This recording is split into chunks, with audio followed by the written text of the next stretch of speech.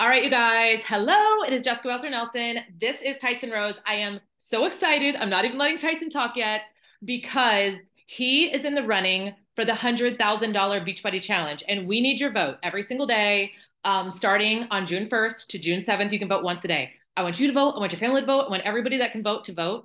But what I really wanted to do was come on here and share Tyson's story because it's more than a vote, you guys. This has been one of the great, you guys, I've been a coach since what, 2010? And this is one of my greatest moments. Tyson doesn't, I've never told him this, but literally one of my greatest moments in my coaching history. Because Tyson is Alicia, one of my very first coaches, my very first female coach that ever joined me in 2010. This is her husband. And that's not like the end of the cool part. Tyson, I'm going to tell his story first, then I'll let him tell his story. Tyson sat on the sidelines, you guys, 300 plus pounds, overweight, unhealthy, all of those things for over a decade.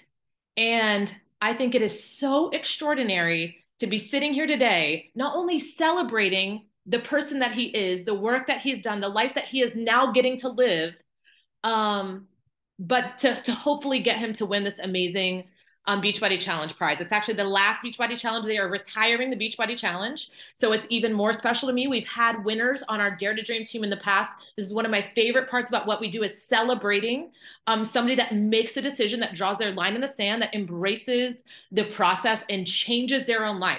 Because no matter how much as a coach you want it for someone, this is proof. It was his wife. You cannot do it for someone. They have to make that choice. And to get to witness Tyson go from a shell of a human, the person that I hardly knew, to this guy that's here today that I'm literally, I mean, we were just on one of our Success Club trips and I'm like just staring at him like a weirdo because it's almost like I just met this person, yet I've known him for so long. So I cannot wait for you guys to just hear his story, be inspired, hopefully help us vote him into that winner spot. But I really think it's going to be a treat. So hang out with us. We're going to try to do this in like 5 or 10 minutes, even though it's like his life story. But Tyson, I would love for you to just share kind of like where you were at. You know, I know you were what, 325 pounds, you had a diagnosis. Go ahead and just share that. And I'll just interject as I need to.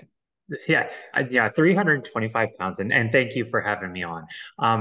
325 pounds, I couldn't do the simplest tasks around the house. I couldn't, do simple chores, trying to get under the sink and sit up straight and reach at the same time. I didn't have the flexibility. The stomach was in the way.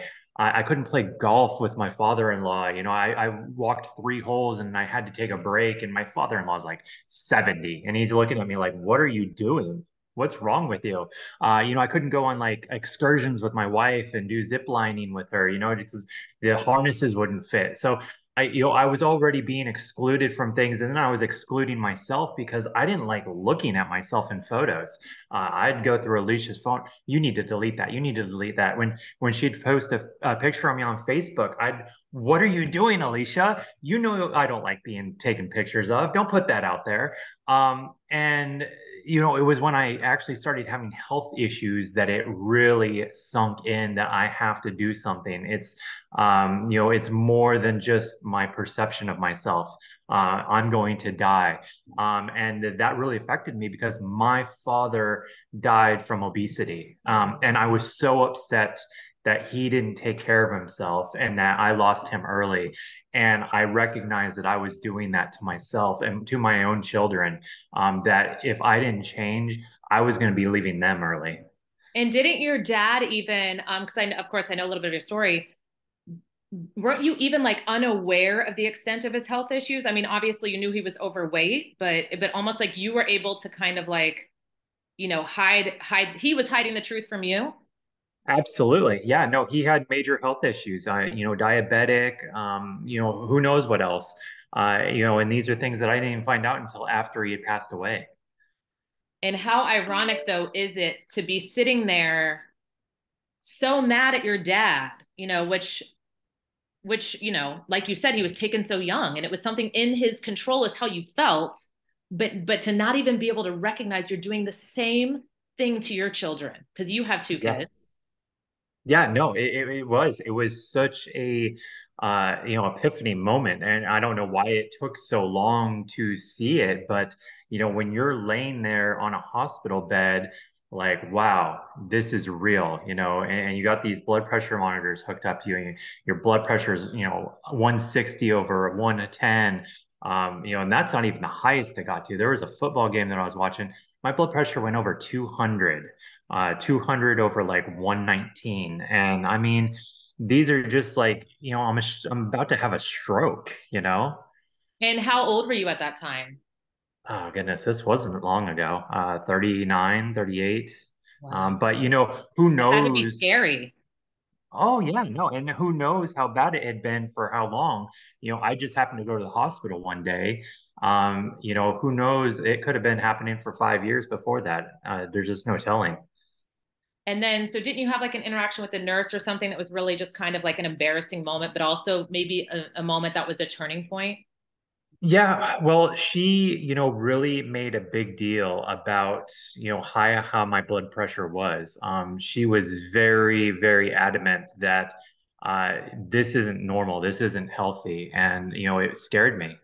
Coming from a health professional, it really did scare me. And up until that point, were you just kind of playing dumb? You know what I mean? Like, were you just kind of like in denial, I guess is a better word. In denial about your Yeah, own health. Like you just kind of thought like it is what it is, like I like pizza, like what was. yeah, yeah. You kind of just learn to ignore it or, explain things off. Like I start getting brain fog and, oh, well, dementia runs in my family. It's not the elephant in the room, the fact that I'm eating unhealthy and weigh 325 pounds. So you start to explain things away and make excuses for yourself. So what do you think changed that? Because like you said, I know it breaks my heart. It broke my heart regularly to not even know you, to Yeah. because Alicia, his wife, is one of my best friends as well. And or to see you kind of hiding on the very few trips that you would attend, like he's somewhere in a casino, somewhere like we heard he's here, but we still don't see him. The one time he came. Um, and even for your kids to, I'm sure not get to be super involved or active in their lives, while you're dealing with this pain of losing your own dad. But what, because you still sat on the sidelines for so long. And what made you make that change, to now? Because I feel like something had to happen, like something. Was it just a Yeah, no. combination of all of those things and it was the health scare? Yeah, it was really the health scare. And the fact that, here I was, my excuse was, well, I'm going to go out in my own terms. We all die anyway. You might as well die, 60 and happy eating whatever I want than 80 and miserable eating fruits and vegetables. But I'd gotten to a point where, what I was capable of doing was no longer really considered living. I sitting around all day and not being able to do activities or have fun with my wife or go on vacations. I mean, what are you really doing? You're just kind of waiting out the rest of your days to rot away. And I recognize that, and it really sunk in when I started having those health scares that like this is it. You're going to have irreversible damage happen to you if you don't stop this. And then it's going to be too late. You're gonna be in here hooked up to all these monitors, and you're gonna, either half your body's gonna be, numb from a stroke, or you're gonna have a coronary disease. Who knows what's gonna happen, but it's gonna be irreversible, and there's no pill that's going to fix you. And it was kind of like a fight or flight situation. You either give up and or you do something about it, and I chose to do something about it. And what did you do? I immediately started eating healthy, and eating healthy, clean. I cut out, red meats and grease and, sodas. Soda was a big one for me. Even diet soda. Started drinking water. Um, was eating vegetables, and that was just the beginning. I wasn't even following a plan to start with. I did workouts on my own, just, ellipticals and, lifting a couple weights. And that got me so far. But then I hit that wall, the same wall I'd hit before, because it's not like you go 12 years without even trying. There were times that I had tried, but I had tried and failed. And I had hit this point again where, I'm doing something, but I'm not getting that next step. It's what are they, the definition of insanity, doing the same thing over and over again and, expecting a different result. And it's like, well, okay, I've made it this far. What do I need to do now? And Alicia was doing Lift 4 at the time, and she invited me to do a workout with her. I was like, oh yeah, I know they're doing weights. That's kind of my thing. And I freaking loved it. I loved every workout. I loved Joel's energy. I loved his cueing and his workouts. It was just the perfect thing for me. So I started doing that. And then I did Lift More. And to be honest with you, even doing those workouts, I was skipping the hit days. I was skipping leg days. I was doing the bike. So, even though I was making these great gains, I still had room for improvement. And, then we went to a live workout with Joel, and that kicked me into the next gear because I had such a good time at this workout with him. And I was like, you know what? Next time I do a live workout, I'm not going to be on my knees. I'm going to be doing all the workouts. So I was like, I'm going to go home. I'm going to do all the hit. I'm going to do all the leg days. And It's almost like you turn something on within yourself. Yeah, It's yeah. like you started making and taking enough steps, and you transition that feeling of failure to I have room to grow. Instead of like, oh, I failed Exactly. because I was on my knees. It's no, I have room to grow. And that's such an amazing shift that's going to keep you going instead of set you back when there is something you can't do or when you are tired or whatever the case may be. But I just think that is so incredible I just think it's remarkable to sit on the sidelines for so long. And like you said, to just try every now and then and go back and to just not, because now how long has it been? How much have you lost? Like, go ahead and give us your Oh amazing goodness. results. Today I was 206 pounds, so that's two or 100 and I can't math today. You don't 200. have to do math. You just need to transform. Yeah, 115 or something like that. I don't know. But 325 to That's 206. So 119 pounds. yeah, yeah. Yeah, so 119 pounds. And I don't. when did you start your journey? So you did 119 pounds, and how long has it been? Oh goodness. I started really doing it December of not last year, the year before, so about 16 months. Wow.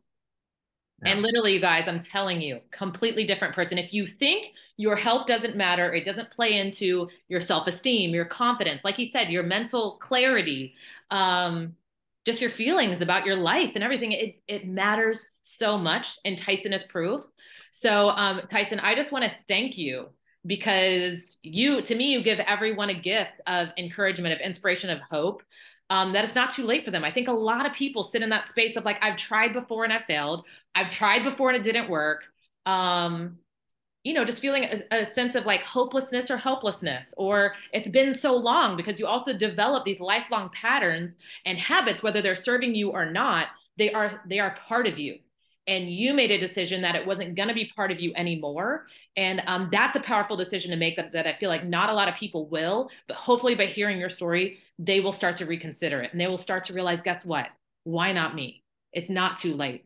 And maybe they feel like you, maybe they have resigned to kind of just waiting out death and no longer living, because there's a big difference in living and not, and you are proof of that. So I just want to thank you. I want you guys, please vote. It's once a day. Share his story once a day between now and June 7th.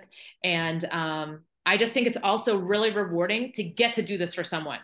Because if he wins, I mean, that's incredible. We celebrate him at our annual convention, and we celebrate this amazing work that he's done. And he gets a cash prize, which is amazing too. But I think, if no matter who's on the other end of this, I'm excited because I want to get to do this for you. So hopefully people will vote. Did you want to say anything else in closing? No. I really, it really makes me excited when I hear people using my story to motivate somebody, a loved one, or I even mean, could themselves. you believe it's you that they're talking? Like, would you ever have thought that like Right? Tyson is the one that we're sharing his story to motivate I, other people? I know it's so cliche, like if I can do it, anyone can do it. You know what I mean? Especially where I was mentally. Totally. Well, thank you, Tyson, and thank you everyone for voting. And spread the word now on June 7th. Thanks everybody. All right, Tyson, see you later. See you on the big Thank you, stage. Jessica. Bye. Bye.